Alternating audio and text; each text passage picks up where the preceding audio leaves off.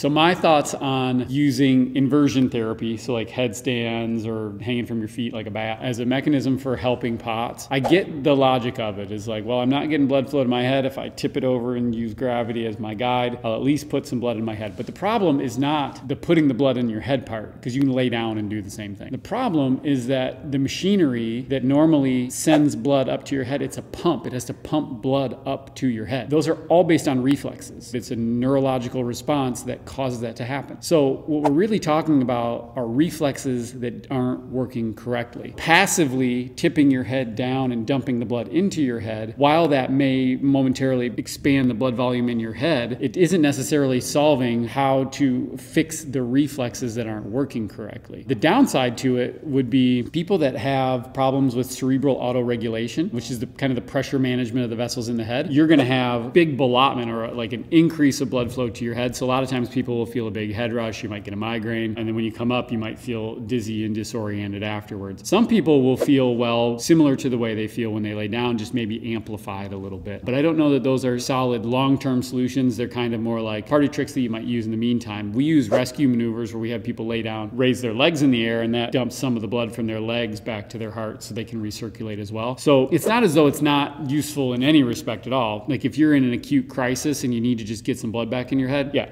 tipping somebody upside down is super helpful. But if you're looking at it as like a long-term play, you probably need to work backwards and actually solve, like, reflexively, why is my brain not controlling these correctly? What can I do to fix that? That's going to be more useful in the long term.